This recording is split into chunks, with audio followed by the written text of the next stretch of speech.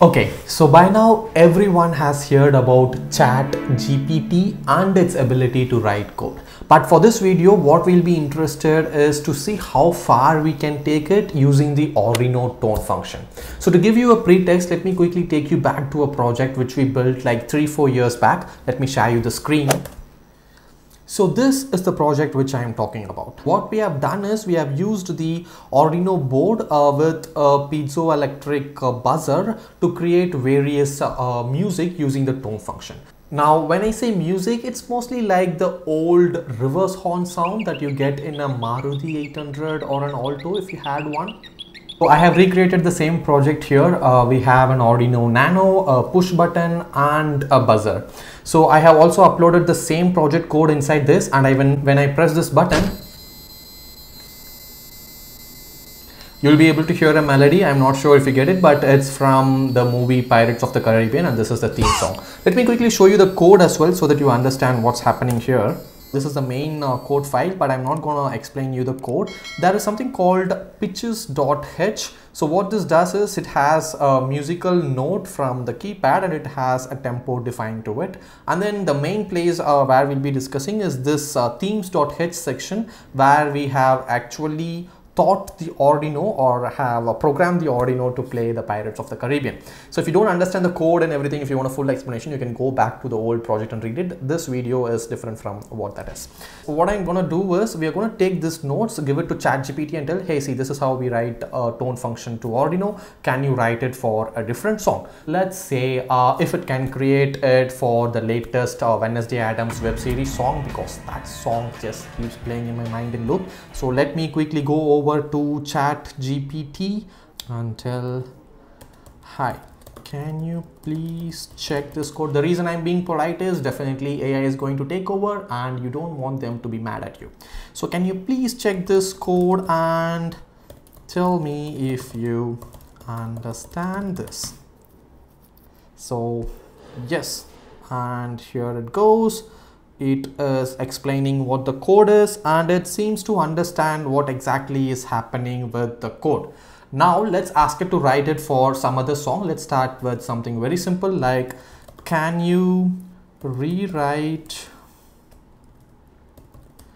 the code for Happy Birthday song? So there we go. Yes, it seems to be okay with that.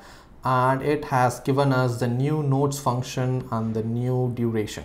So let me just copy the notes from here, go back to our Arduino code, replace it with this and take the durations as well and replace it with this. Now, is this going to work? Is this going to play Happy Birthday? We don't know yet. I'm uploading the code and it's uploaded. Now for the moment of truth, I wouldn't say it's Happy Birthday, but it's close. Let's give it another try. So let me go back to the screen and can you rewrite the same for let's try a different song, Jingle Bells. Pardon me for my spellings, but ChatGPT seems to get it. Okay, it's getting uploaded and it's done. So let me try it. This is accurate.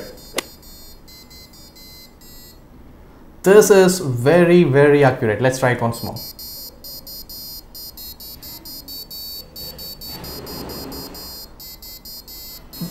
Great, it's getting me more excited. Let's try it for another song. This time what I'm going to do is I'm going to take it one step further and ask, what other popular songs can you write this code for?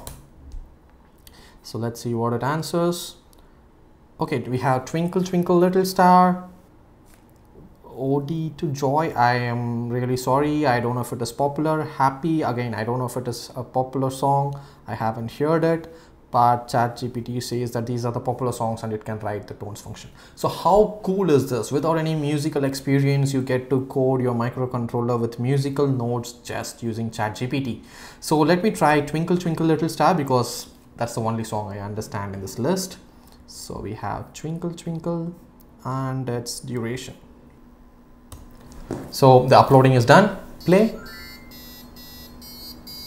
This is perfect. I am really shocked.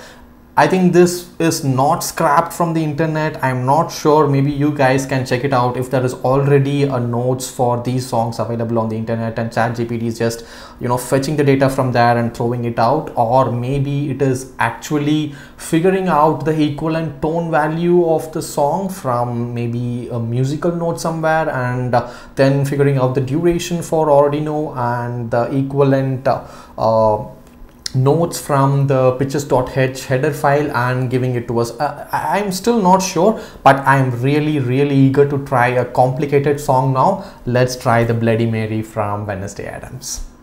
Can you please write this for the song Bloody Mary from Wednesday Addams? Now I do know that ChatGPT doesn't have latest data, but Bloody Mary is really an old song, so fingers crossed. Let's see. Certainly, here's a snippet that represents Bloody Mary song from Wednesday Addams. It seems to get Wednesday Addams as well. Okay, so the code is uploaded. Let's see.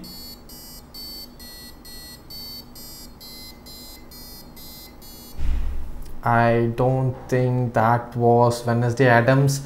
So let's try some other song.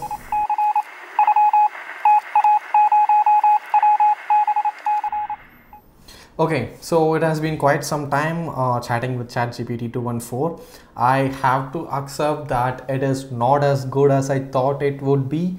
But what I understand is basically somewhere in the internet, if there is some relevant notes for that particular song, either in a musical form or in a text form, ChatGPT is able to give an accurate result. See here, for example, I asked for all popular songs and it gave me a lot of notes and durations, but none of them were close to the actual song.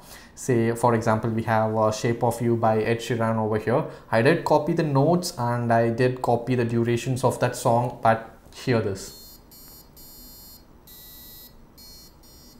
This is nowhere near to Ed Sheeran's Shape of You in any way. I'm not good in music, but even I can say that this is not Ed Sheeran's Shape of You. So to conclude, I would say it is really good to have all these tools in our arsenal and which we can access for free, which is the main thing. But it is still good not to trust it completely. One thing which worries me is the level of confidence it has in giving us wrong answers, which is very dangerous. But that being said, as I told you, it's really good to have all this in our sleeve and use it whenever we need it to.